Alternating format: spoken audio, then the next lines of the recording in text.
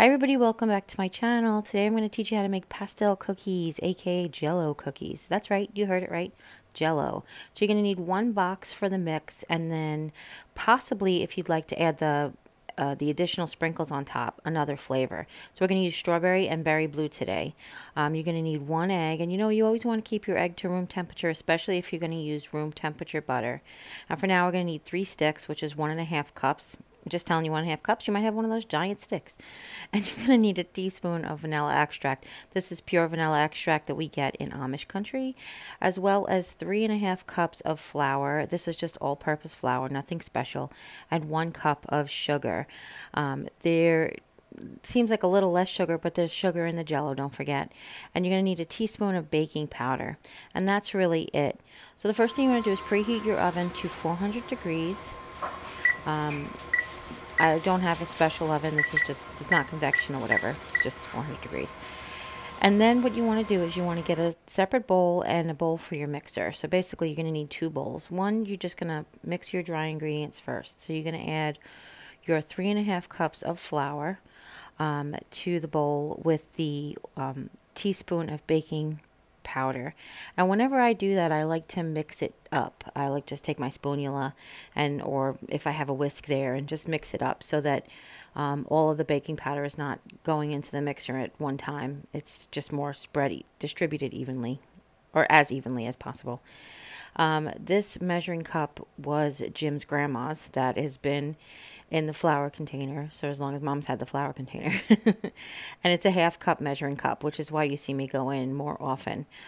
Just so you see, I'm going to do 7 1/2 cups because that's 3.5 cups. Now, the proper way to measure flour is not what I'm doing.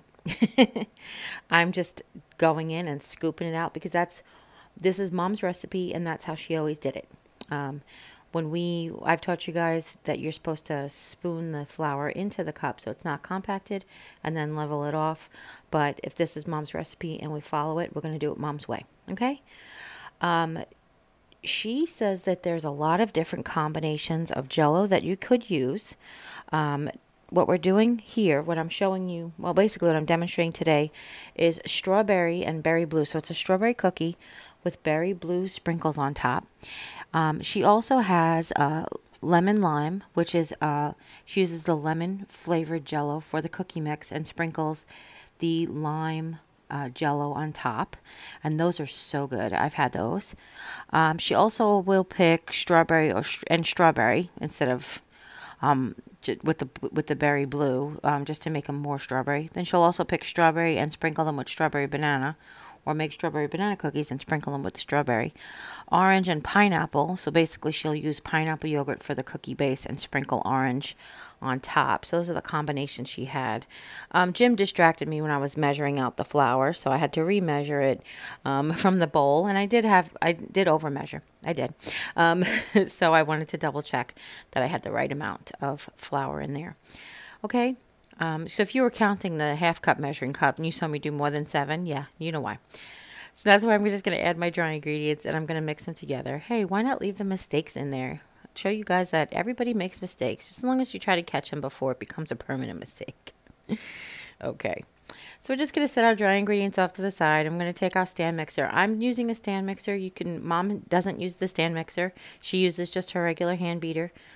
So we know that this recipe works for that, but it's a lot easier to shoot the video in the stand mixer. Plus, it's a lot easier for me to use the stand mixer in general. I don't have to hold my arm up and mix. It's just dump everything in the stand mixer. So we're going to add the 3 sticks of butter, which again is 1.5 cups, and this butter is softened to room temperature.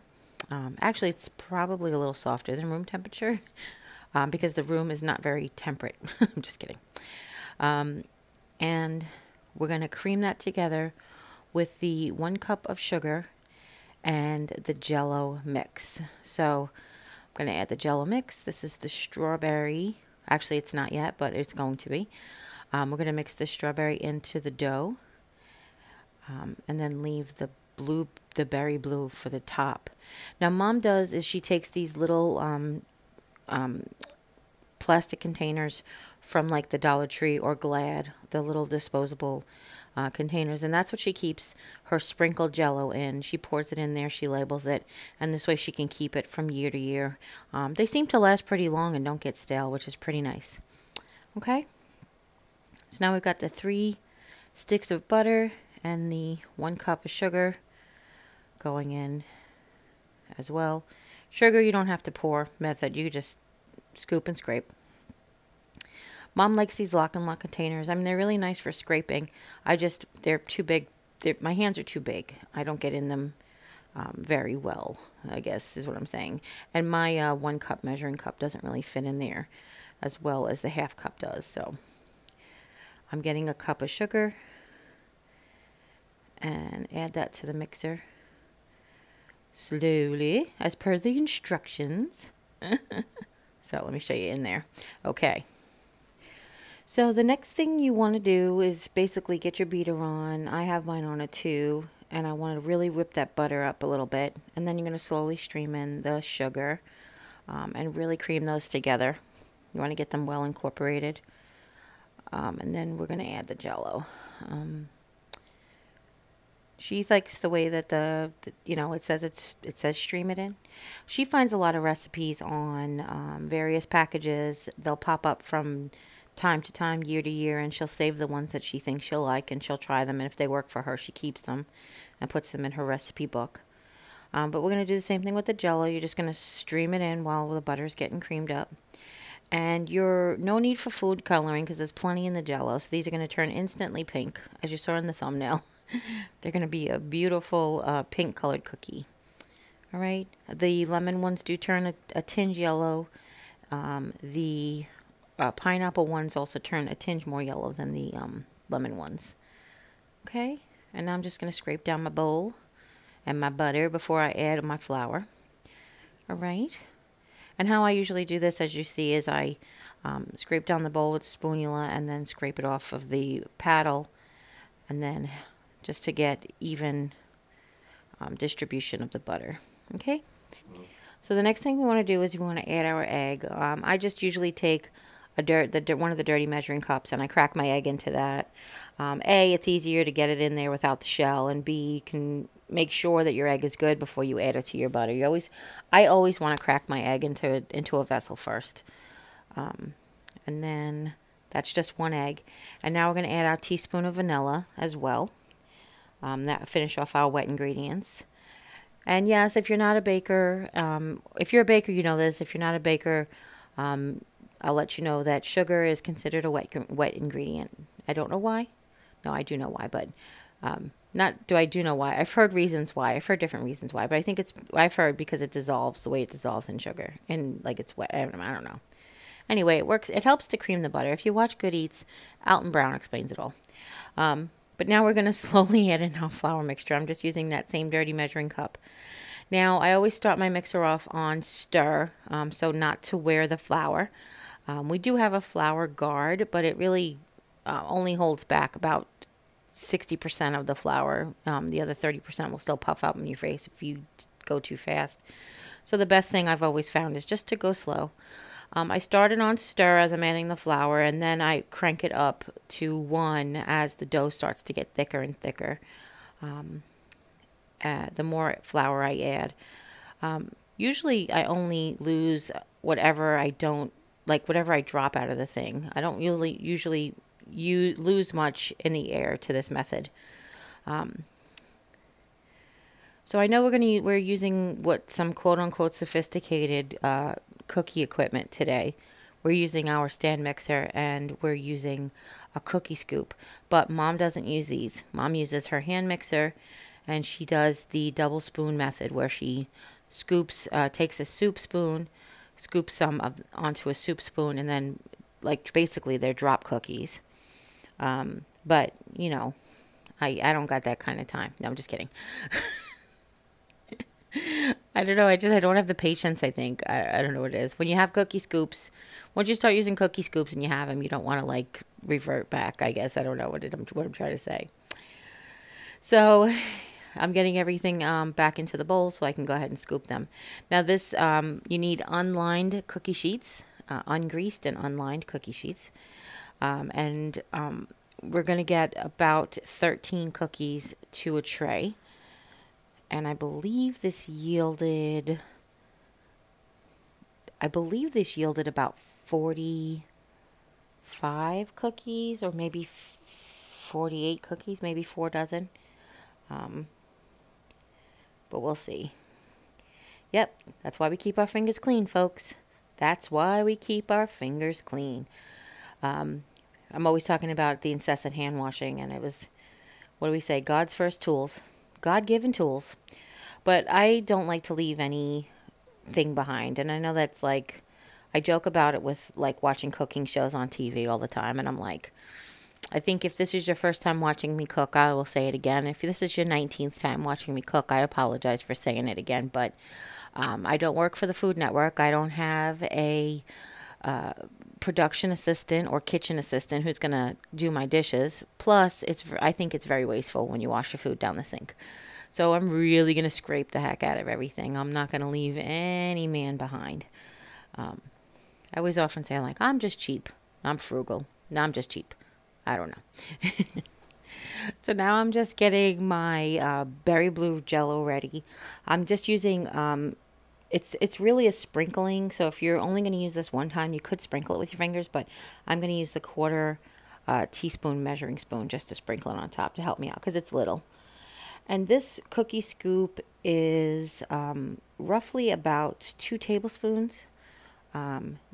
This one is from the Pampered Chef, and they're not marked with like 24 scoop. They're just marked, Pampered Chef used to mark them as like large and medium. So this, cookie scoops are how many dozen cookies you'll get from, whatever. They're labeled different things. Cookie dishers, whatever. So we're going to get, like I said, 13 cookies, which is a row of 3, a row of 2, a row of 3, a row of 2, and a row of 3. If you want to space them evenly, what I do sometimes is I do my rows of 3, make sure there's one down the middle, one on each side, and then space the 2s evenly. But these cookies say they need 2 inches apart, so that's why we went ahead with the 13 on a tray method. All right, and these are large cookie trays. Mom has they're large. Okay, so now we're just taking the back of the rubber spatula, and you can do this with your fingers if you want, because the rubber spatula is sticky. I really should have cleaned my rubber spatula off before I did this. But what you want to do is you want to flatten the cookies out, and this is Mom's tip for keeping the Jell-O sprinkles on. She said when you leave them in a bowl, or when you do the drop cookies, when you leave them rounded, the sprinkled Jell-O doesn't sit as well. So go ahead and flatten them out. And then we're going to take this, like I said, this is berry blue, so these are going to come out pink and blue pastel, which I thought of, this would be like a great, for a gender reveal party. You could do pink cookies with blue sprinkles, and then blue cookies with pink sprinkles would look really cute too. So if you, I don't know why, I just figured I'd mention that. So just a little tiny sprinkle. It's not a whole quarter a teaspoon. I'm using the quarter a teaspoon basically to spread across 3 or 4 cookies. But you just want to get a few sprinkles of them on each. And then you're going to pop them into your preheated 400-degree oven. In the middle of the oven, we're going to cook 1 tray at a time with these cookies. All right? And you're going to set your timer for this size cookie. We set the timer for 4 minutes. Then we're going to turn it around, and then 4 more minutes, because it's anywhere from 8 to 10 minutes. So after 4 minutes is up, I know, the magic of television, or YouTube. My trusty kitchen assistant, who's also my trusty cameraman, is going to turn the tray 180 degrees. If you made these 2 batches at a time, the cooking time would probably be a little longer, but you would also want to switch the top to bottom and the bottom to the top. We're just making 1 tray at a time and setting it again for another 4 minutes, even though he said 3 on there. We're going to end up being 4, I promise, trust me. But if you make smaller cookies, it's anywhere from 6 to 10 minutes. So depending on your cookies, your oven, your size that you make. But these ones were 8 minutes. We went back and double checked. All right. And then when they're all done, you want to sit them on the pan for a minute and then depan them. Thank you. My trusty kitchen assistants. Um, and the magic of television, we've waited a minute, and now we're just moving them to a cooling rack. There we go. You want to let them cool? That's your prerogative. You want to eat hot, sticky cookies? You can do that as well. You basically want to make sure that they're golden brown on the bottom. These were a little overdone. Mom said the timing was off on our first batch, because she's not used to making them this big. But once we had it all figured out, the rest came out perfect. But that's it. So I hope you really enjoy this recipe. Those of you who were asking about it, this is it. You got it. And if you try it, I'd love to know. I'd love to know what combinations you come up with. And if you have any questions at all, please leave them in the comments down below. Share with friends and family, anybody who might be interested in making these or any combination of them. And if you haven't yet, click subscribe. And when you do, a little bell will pop up. When you ring that bell, YouTube will let you know whenever I upload a new video. And if you give this video a thumbs up, it would totally help out the channel and having other people see this cookie recipe. And as always, you take care. God bless. See you next time. Bye.